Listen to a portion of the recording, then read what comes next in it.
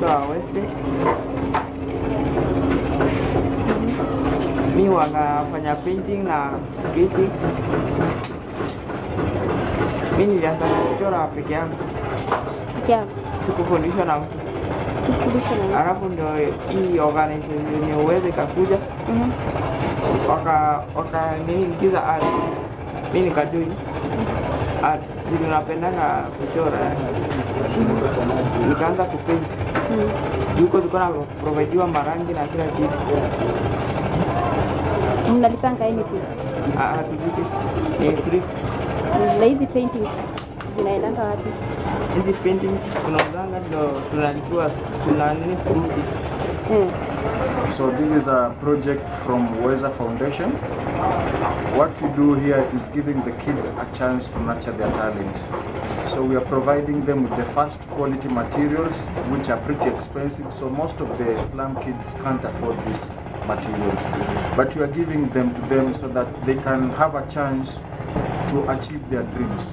And also, we believe that not every kid here will be an artist in the future.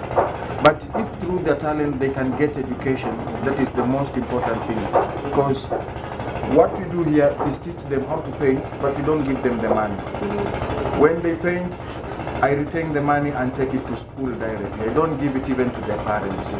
So we ensure that in the long run the kid has nurtured his talent and at the same time he's getting education. So we also take time to expose them to the prominent artists of East Africa, mostly in Kenya, the big artists. We take them to their exhibitions, we take them to their workshops so that they can share ideas with them and inspire them more. Right now we have like 30 kids from the age of 6 years to 18.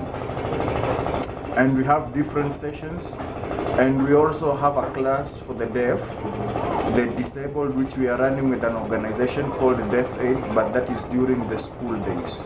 During the holidays we don't work on it. But right now I'm dealing with these kids, and I thank Uwezo Foundation who gave me the first grant so that I can start this.